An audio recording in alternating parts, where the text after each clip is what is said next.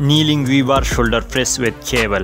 Hold a V-bar attachment with cable and press it upward while keeping your core engaged. This movement engages the deltoid muscles including the front shoulder and can help with shoulder strength.